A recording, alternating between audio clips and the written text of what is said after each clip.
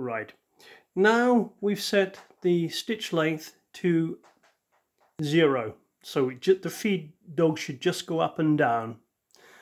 Okay, that's the setting we need to be able to do this check.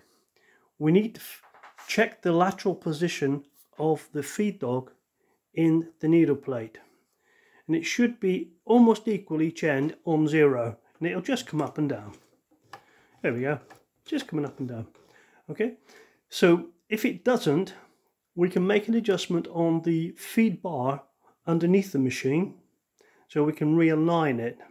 Now the feed bar, as I said early in another video, that it's possible that it can get tight, and consequently when you press the reverse does not return. It's returning at the moment.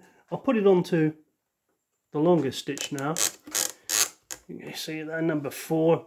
Press it again and you can hear it, and if you look up there you can see the movements returning. Okay, so we know this one's okay, but that doesn't always happen. What happens is you press it and it stays in, it will not come out, and then you start to use the machine. Sometimes it frees, but unfortunately sometimes it does not. So now we'll go to another video